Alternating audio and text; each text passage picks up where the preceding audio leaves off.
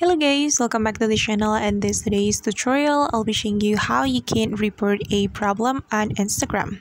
Alright guys, here I have already opened my Instagram application, and the first thing we have to do if we want to report a problem is clicking on our profile button right here. Then you are going to click on this button on the top right corner of your screen.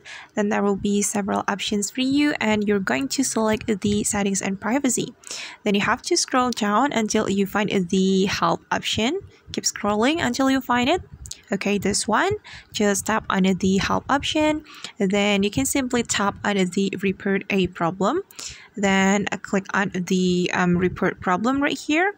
Then you will get this question and you can choose whatever you want, and I'm going to choose include and continue.